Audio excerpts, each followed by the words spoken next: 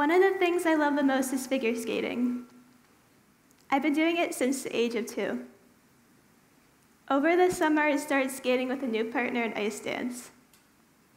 At first, it seemed amazing, and I remember being so happy. I love the feeling of skating with a partner.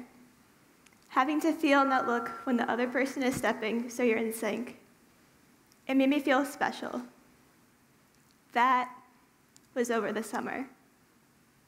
Pretty soon is my first day of sophomore year, and that meant that I'd have to skate before school, meaning getting up at 3:30 every morning, skate for 2 hours, go to school, off ice, and skating again after school, and then homework while trying to get to bed at a decent time. I slowly started to go downhill, and I only started to notice I already reached the bottom. I started to go into depression and had a nervous breakdown every night. It was easy to hide behind the fake smile, but behind that lay a battered and damaged me, one who I felt like was losing a bit of herself each day. I knew that I wasn't okay, but I didn't want to give it up either. I love competing and having fun at competitions, and I also didn't want to be seen as a quitter. But finally, one day, I decided to quit skating with my partner. Let me rephrase that. I decided to let go. There is a difference between quitting and letting go. Some may think that was crazy to say goodbye to the ideal picture, with a perfect partner who is tall and dedicated to skating. And sometimes I still question my choice. However, I knew that I need to take care of myself first. According to the World Health Organization, over 280 million people in the world have depression, and nearly 60% of mental health is ignored. Having a healthy mindset is important because it increases our ability to regulate emotion, decreases stress and anxiety, helps our ability to focus, and can improve sleep and health. Not enough people realize the importance of having a healthy mindset.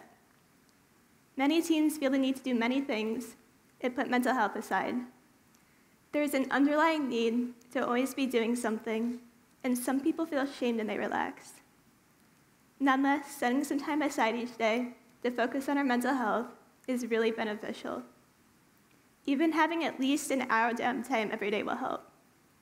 You can meditate, do yoga, go outside, or whatever else helps you to relax. It's helpful to see more athletes being open about mental health. One of my role models is Simone Biles. I grew up seeing her in the Olympics on TV and in Uber Eats commercials. It was shocking when she announced her withdrawal from the Olympic Games in 2021.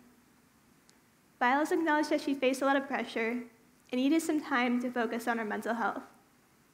She received a lot of positive feedback, such as from former First Lady Michelle Obama, "We are proud of you and we are rooting for you."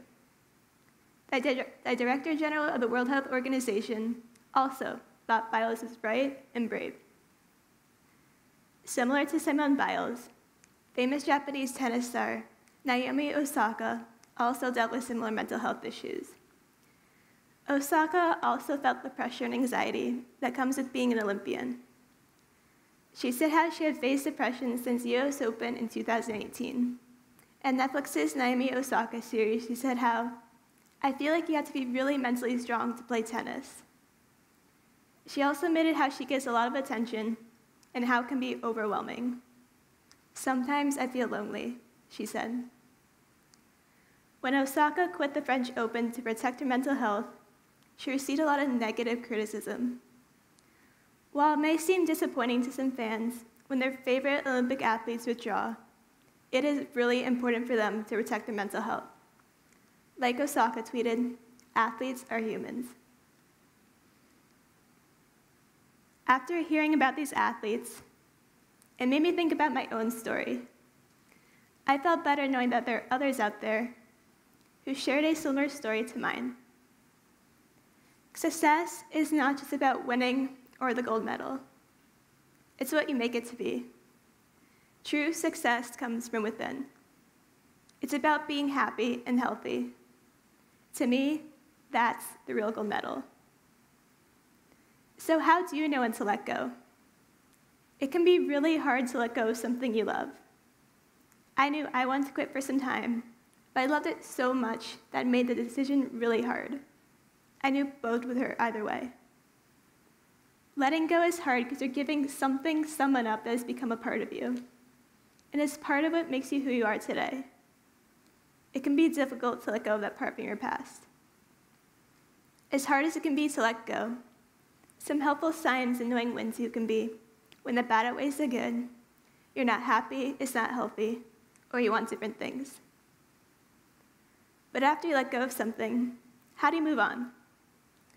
One of the hardest parts about leaving something can be the thought about what comes afterwards, or you can't imagine what your life would be like without it.